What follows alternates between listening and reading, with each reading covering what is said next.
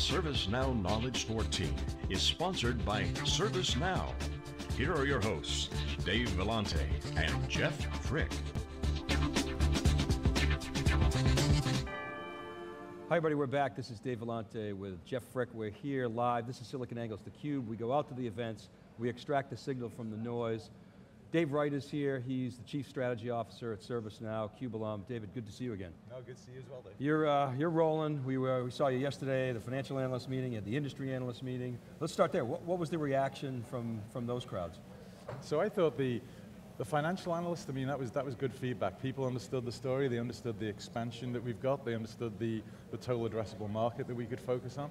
The industry analyst session was even more interesting because that was the first time people were getting exposure to some of the new ways that we've looked at working at people. That was the first time that people had got to understand that the expansion was both horizontal and vertical, so going deeper into IT, but also going out into enterprise service management and looking at things outside of the IT core discipline. Now, I presume you had your hand in that TAM analysis. We don't have to go too deep in it here, but I would think they run it by you, right? Yeah. And it's a difficult thing to do because everyone in the world is a provider of a service. If you don't provide a service, you're not in business. So technically, someone needs to request that service, so the TAM suddenly starts to grow out and multiplies. I was talking to a financial guy yesterday walking the exhibitor floor, and he was asking me about the TAM, and I said, I took a stab at it, but I only did a top down. I didn't do the bottom up because frankly, it was too hard. I had the blog post out, but I came up with a $30 billion TAM, and you guys, I don't think you've put a number on it yet, but it's big, and it's clearly a multiple of the core IT service management, but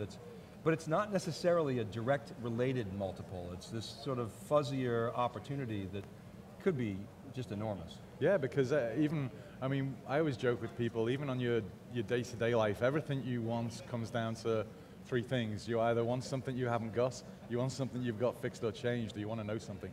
And it doesn't matter if it's booking a dental appointment, if it's getting your car serviced, it's all the same process. So you can apply this in so many different areas, it just becomes an economy of scale as to where you want to go.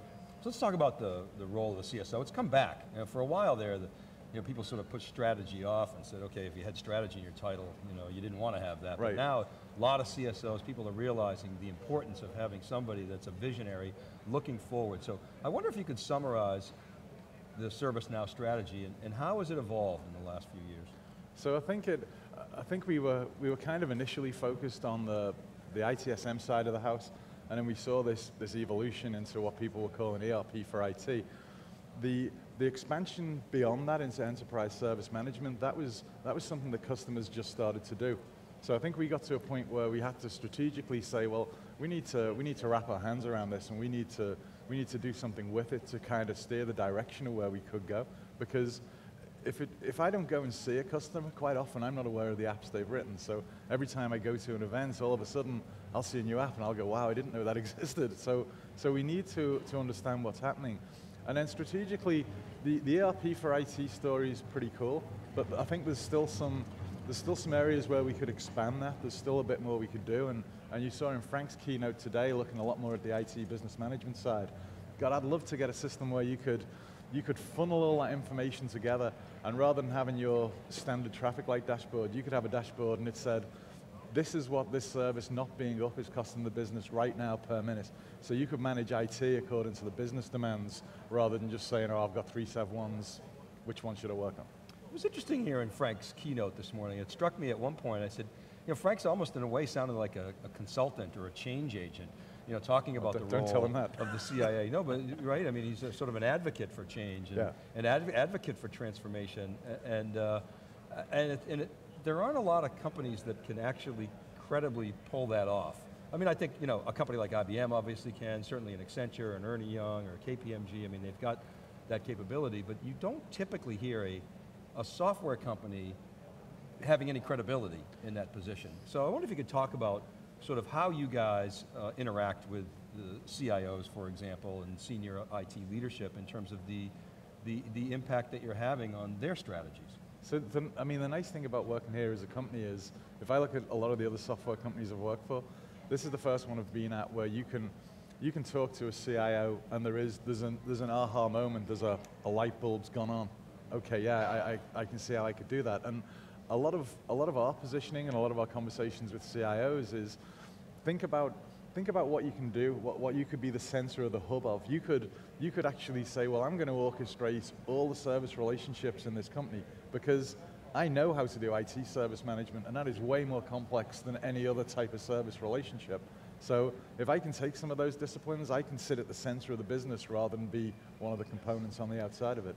And Frank's advice was essentially, and in fact he was drawing from one of the authors, it might have been Jeffrey Moore, one of the others, but basically that the senior IT leader really needs to become more of a business leader, know more about the business or as much about the business as the business head. Yeah. Is that feasible in your mind? Is the CIO able to play that role, today's CIO? I think, so I see two types of CIOs. I see proactive and reactive. The reactive ones are the ones where someone says, hey, we need this software to do this job and you guys need to manage it.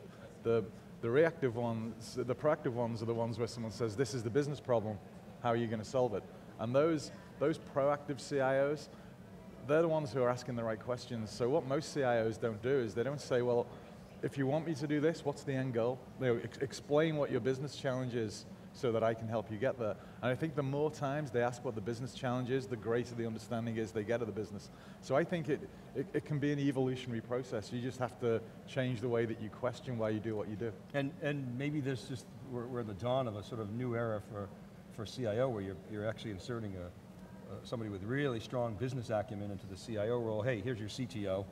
Tap him or her for the deep technical knowledge, but go be a change agent and like the guy at CNBC on The Prophet, right? He goes around and fixes businesses. Yeah. I mean, somebody who's that sharp about business. Do you see that as a skill that will emerge, or do you see the majority of CIOs still sort of growing up through the IT department? So I do see some CIOs now that are a lot more business focused, but it's this ability to understand what IT can do for the business, not just what IT can do.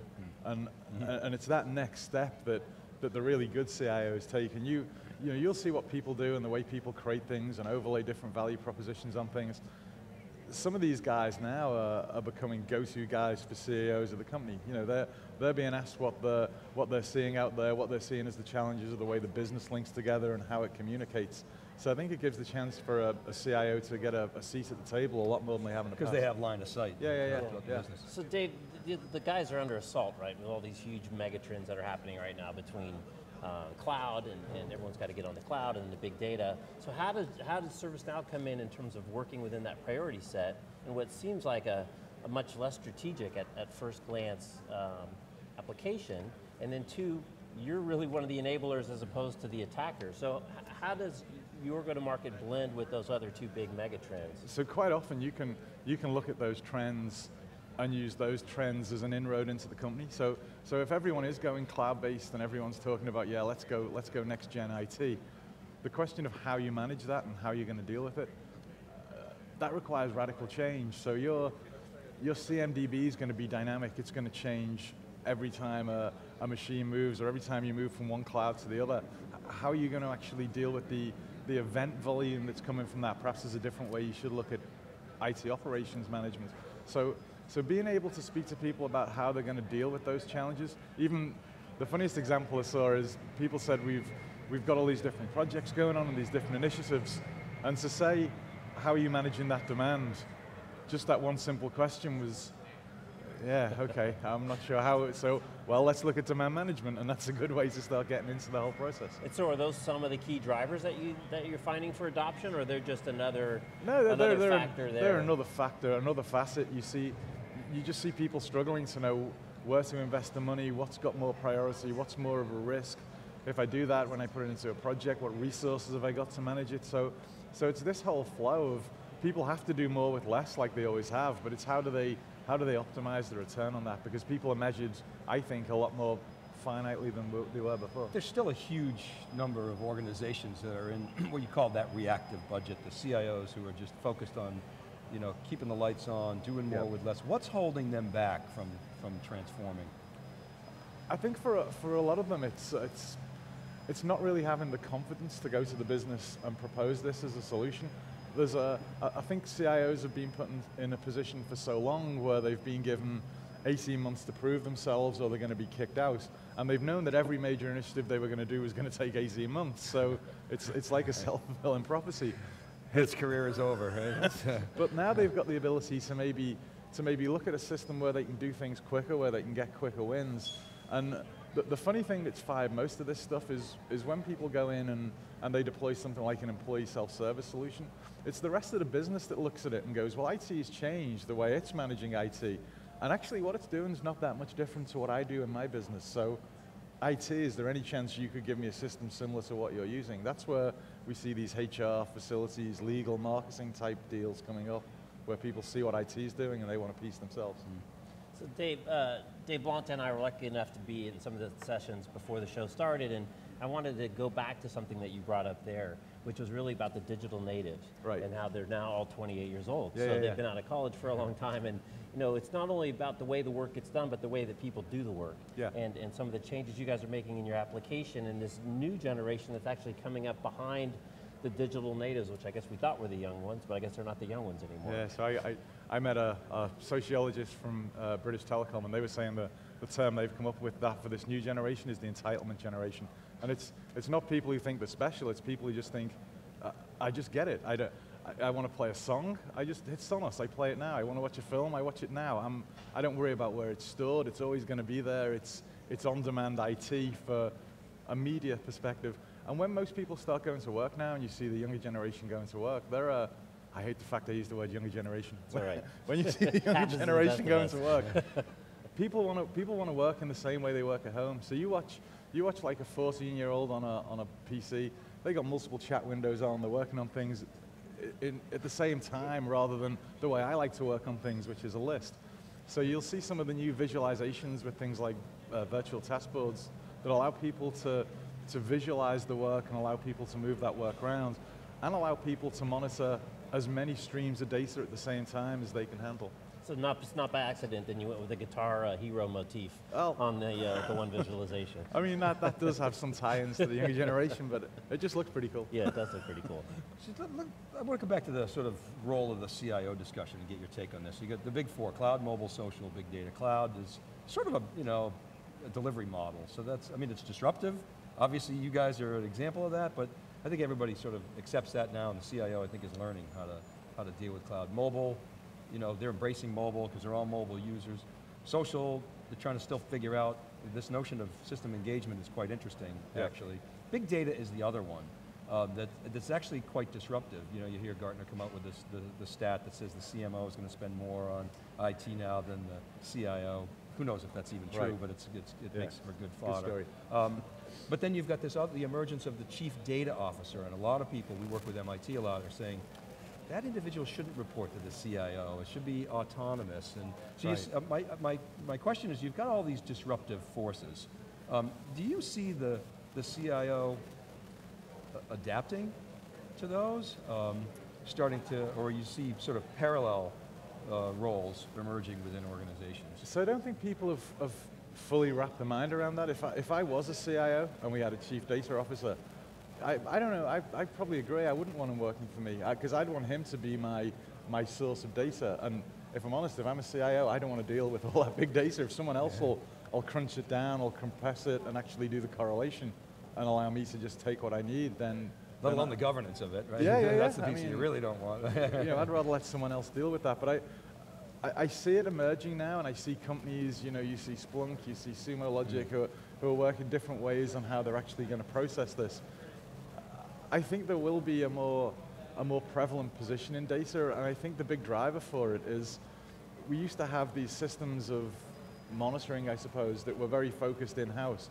Now everything's running externally, and you've got trillions of events a day running across Amazon. How are you actually going to process that when you try and bring it into a system and manage it? Because these public cloud providers, they've got to be answerable and responsible for what they provide, so they've got to be able to clearly demonstrate, you're running your app, it's in our cloud, and this is the way it's performing, and we want to make that as transparent as possible.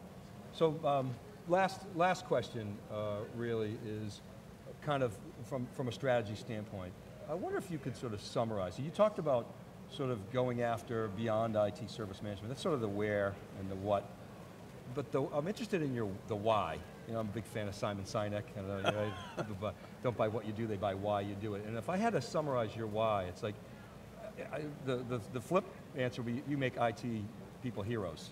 You know, right. But you really focused on transitioning, this is what my comment about Frank as the consultant this morning, transitioning IT from a cost center to a value producer. That's a strong message that's coming through today with service orientation being the tip of the spear. So what does that mean to your long-term strategy? So I think for us it's about IT being able to just tell the business that there's a better way of doing things. And a lot of it comes out of personal frustration. When you look at the hassle that you get on a day-to-day basis, just trying to get everything done by email, even just organizing this event, you know, I'll still go back and get something saying, hey, there's an urgent meeting you should have gone to 8 hours ago. Because I don't get a chance to check my email. If I had a real way where work was just coming to me, where this was the way that people managed work on a day-to-day basis, for me, it's just a better way of running my day-to-day life. Yeah, and that's the underpinning of really your why and what you guys are trying to accomplish. Fantastic. All right, David Wright, thanks very much for coming back in theCUBE. All right, thanks a lot. Again. Good luck with everything. Great to see you. Keep it right there, everybody. We'll be right back with our next guest. This is Jeff Frick and Dave Vellante. We're live from Moscone here in San Francisco. This is Knowledge 14. We're right back.